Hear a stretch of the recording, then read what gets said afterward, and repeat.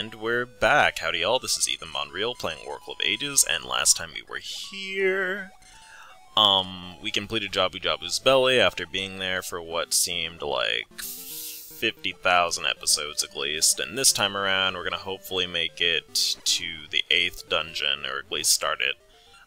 I will let you know, by the way, this is post-commentary, so if it sounds like I know what I'm doing beforehand, it's because I do.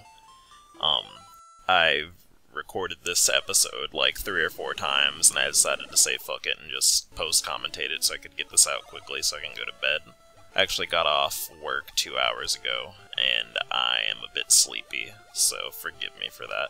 But in any case, we need to go to the right, because if you don't remember from one of the previous parts while I swam into this rock, I was actually eating a egg sandwich at that point in time. That basically, there's a Zora here we need to talk to who blocked us off from before. The seas beyond here swallow up all who venture into them. The Sea of Storms. I can't allow a child like you to pass. Kid, who the fuck do you think I am? The Zora scale, so you're Bonreal. Yeah. Alright, so he recognized how great I was. It's about time. In any case, what we're going to do here is go into a pirate ship, but I'm going to have trouble finding it for a little bit, so I'm going to go ahead and blog a little bit, lol. I actually had my... Oh, hey, we found it quicker than I thought we would. So let's talk to these pirates real quick, and after that I'll blog. Anyway, if you go into the ruins to the east, you'll never return. Tales tell of giant ruins east of the Sea of No Return. What that means is that we're definitely going there, and hopefully we'll be able to return. Captain isn't thinking about a thing. Oh, how long have we been adrift? Sailing the seas is every man's dream. It was great to sail, blah blah blah. Sea of Storms, we're trapped in it. I have the Zora scale, that's my plot coupon, we can advance. Okay, that's cool, let's go. I got an adventure to complete here. So, a summary of what happened is basically the Zora scale let them escape, and he's gonna give me another key item so that we can advance to the 8th dungeon. We got the Tokay eyeball. It's a treasure of the deep. Okay, so see you later, pirates. I'm sure I'll see you in another Zelda game. If you actually play Oracle of Seasons, you'll see them again, but we're not, so as far as we're concerned, they're dead or something. Anyway, let's go in here. Alright, like as I was saying anyway, I just got off of work slightly earlier, and I confirmed, if you were curious, yes, my coworkers are, they might not be homosexuals, but they are, in the very least, men who are sexually attracted to men. So I thought that was pretty neat. And we talked about how small of a gay world it was, because they know well, it's actually just one person.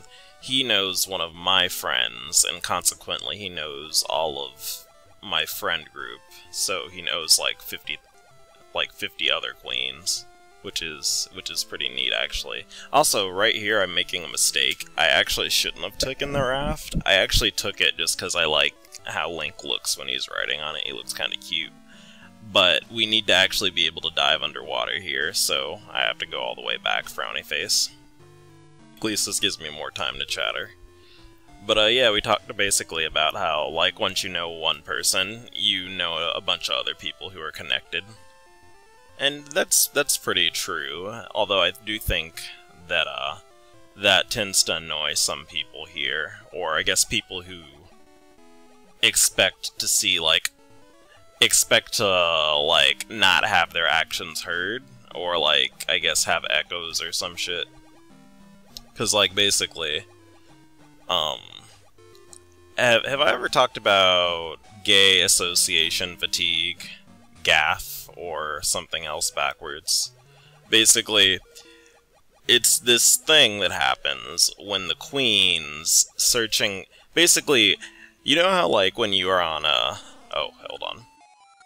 Found this in the sea, blah blah blah. Okay, so this Tokay is gonna actually give us the Iron Shield, which is gonna be pretty legit. But anyway, You know how, like, after a week of being on Grindr, or any sort of app such as that, you kind of know everyone that's on there, and you've talked to all the people who are willing to talk to you, or the people who you're willing to respond to, you've responded to. And then besides, like, random people who make their accounts and then delete them a day later, you kind of milked the population dry. That is gay association fatigue, because basically, once you talk with one person there, you've already talked to all the people they've talked to. And so you kind of get burnt out, and you start saying shit like, why are all gay people dramatic, when you do really basic stuff, and it spreads to other people. But anyway, what I'm doing here is showing you that Toki eyeball, actually in the present, is what let us get into the third dungeon. And right now, the Toki eyeball is going to let us get into this mini dungeon. Show your courage, wisdom, and power. The road to the past shall reveal itself. Alright, so what we have to do here is 3 different challenges. That is why I've had to re-record this and why I'm on post-commentary. But anyway, gay association fatigue is pretty neat. I like kind of seeing people get annoyed with seeing people that they don't like everywhere they go, just because every queen in this city knows every other queen. Maybe with some people removed in the middle, but they're... If you're on the apps, or even if you just go to the clubs regularly. Also, spoilers, I'm gonna die here, and it's real embarrassing. I am such a fucking casual. Holy shit, yeah, I just got obliterated by that hard hat beetle. Sad face. But I can promise you I'll do better after this, so let's go ahead and get back in here. But yeah. And I think that's just part of having a small community and being a small part of a population. You just slowly start to know everyone. Just kind of like, it's kind of like once you start meeting your cousins, you start meeting, well, I don't know how it is with y'all, but at least when I met my cousins, my friend network kind of exploded outwards, because people just know people. And you can't really run into someone without meeting someone your friend or a cousin or some sort of relative has dated in the past. And that's the same thing with gay association fatigue. I just, honestly, the reason why I even called it that was just because I wanted to make an acronym, and I did, so get into it. But anyway, so what I'm doing with the Cane of Samaria here is using it basically to show me where the invisible paths are, because if I push the block over an empty space, it's just going to disappear. So I'm kind of using it to, like, trace out where the path is. There we go. Alright, I'm going to make a mistake here and accidentally fall in, because I was stopping to explain it, but then I realized I wasn't recording, so I kinda goofed up. But anyway, I believe I will be successful on this attempt. There we go. Alright, so another thing I need is the Rock's Cape, because they're actually kind of mean with what they do here.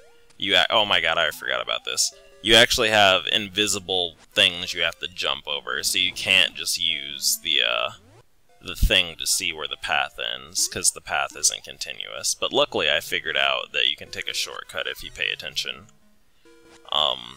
And so now I'm just kind of pathfinding with it. But anyway, now that you know how this puzzle works, what else did I want to talk about?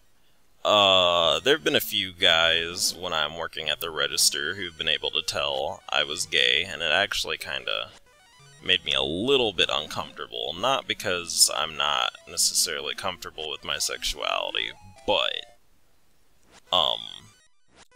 I think it's because at work I'm not on my own terms. Like, if it was in my personal life, I'd be like, GTFO douchebag, or like, shut the fuck up, nerd. But when it's like at work, I have to like be nice and professional, and I guess that's kind of disarming to me because I can't do things on my own terms. So I just kind of felt really uncomfortable. And that actually usually happens, when I interact with other men of color. Like, white guys always assume I am straight, like, 100% of the time.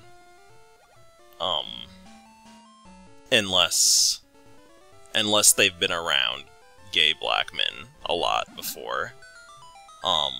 But men of color usually hey, we made it to the ruins, yay. I'm getting kind of ahead of myself. I'm wondering if I should be blogging this hard, or just explaining the game, but YOLO, it's my fucking channel. So we just need to make our way through the paths here, and the enemies here actually do a lot of damage. You're gonna notice I actually almost die a few times, but I make it through, luckily.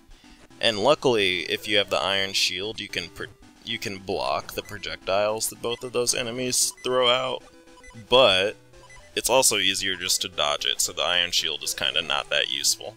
Like, I try to use it here, and then I remember if you just attack them while they're attacking, it'll interrupt them. Or it'll reset their, like, attack timer. And I think you can knock their arrows out of the air with your sword, too. But, anyway. But men of color tend to be able to tell I'm gay pretty quickly. And I think, actually, I used to present a lot more feminine when I was younger. And kind of that is what stopped me from doing it, because people would bully me and shit, and so I don't think I'm so much masculine as I don't present, I almost present nothing, because it stops people from harassing me or whatever. But when I think my junior year in high school, I started saying fuck that, and I kinda loosened up a bit, but at the same time, while I'm more open in public, it drives my mom crazy, and she cannot stand it if I am feminine at all, so I just kinda don't. Anyway, we actually made it to the 8th dungeon. Holy shit, I've been talking a lot. So what we're going to do here is actually cut the goddamn video, so I'll catch y'all later. Have a good one. Sorry. Bye.